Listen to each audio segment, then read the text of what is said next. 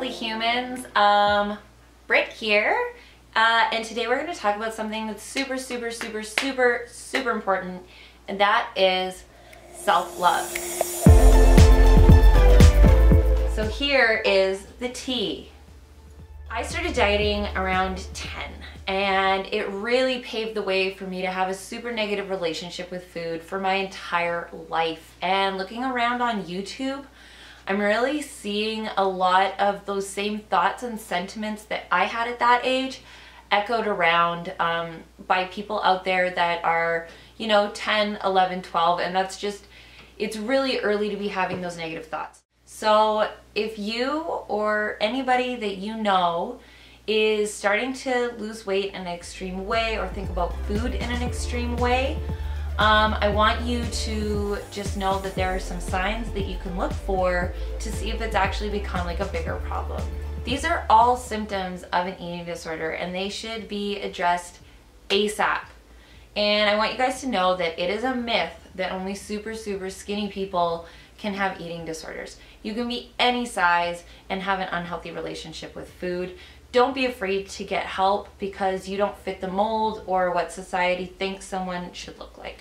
Sometimes, you know, when you're suffering from low self-confidence, you don't love yourself enough to fight for yourself. So that's why I'm here to teach you some of the top tips and tricks that I've learned through my recovery and that have really helped myself love myself to the point where even in a pandemic, I'm not kind of reverting to those negative behaviors because I know that I'm worth fighting for, and I know that you're worth fighting for. So here we go.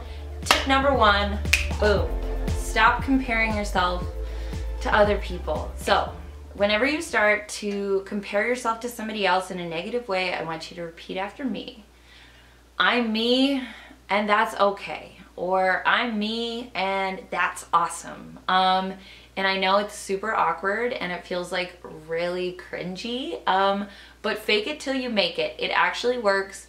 The more you say that, even if you don't believe it at first, the more you say it, the easier it gets to hear, and then you start believing it. And once you start believing it, like, it becomes almost this really powerful mantra, like, I am awesome. Hashtag real talk for a second.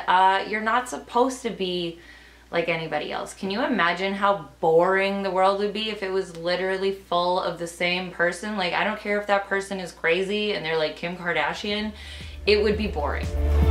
Tip two, don't let other people's hang-ups make you feel bad. Society has taught us to speak really negatively about ourselves and always be striving to like have that perfect like summer body or like lose 5 pounds in a week. And we can internalize those comments and they can lead to us feeling really bad about ourselves. Chocolate? I shouldn't, but maybe I'll just be bad. Oh my god, Becky, look at her butt. It is so big. So, if you're feeling triggered by somebody else's negativity about their body or somebody else's body, just politely point it out and kind of point out how silly it is. Like, food is not good or bad. Like, it is fuel and we need it to live. People are not good or bad depending on what they eat. And being skinnier or having bigger boobs or having like a Kim K butt does not make you a better person or a happier person. Tip number three, every time you think something negative about your body, think about something you like about yourself that is non-body related. And if you can't think of one thing about your personality or who you are as a person that you like, then I don't think you're asking yourself the right questions. Are you kind? Are you generous? Are you patient? Are you smart? Are you funny? Do you get good grades? Are you creative? Like, the list goes on and on and on. There are so many things that make you who you are and make you a unique and really special person for this world. And sometimes it just takes a little bit of practice to figure out what those are. The internet can be a really toxic place, and it is fake AF. A lot of the people you see online whose lives look really perfect are actually secretly super miserable. There's tons of influencers and online personalities that have come out and said, you know, that they've developed anxiety, depression, eating disorders because of the need to keep up with that perfect image. So just don't fall into that trap.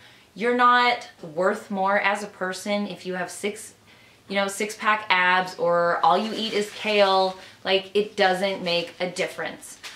You are who you are, and you are that way because of the person you are inside and not on the outside. So just to really drive that home, I've included some links and some websites and stuff that you could visit if you're feeling that way, or if anyone that you know is struggling with their self-image and body confidence and, you know, their eating. It's really important to keep an eye out, and the more you know and the more educated you are on this stuff, the stronger you're going to be to kind of fight back against all those really negative media messages. So remember, guys, self-love takes practice. Practice, practice, practice. It feels really alien at first, but I know you can do it. If I can do it, anybody can do it. And you should be proud of yourself for even trying, because it's really hard to confront a lot of those feelings and it feels really scary. So until next time, stay safe, be kind to yourself, practice self-love, and practice love to others too. This is Britt saying you deserve it.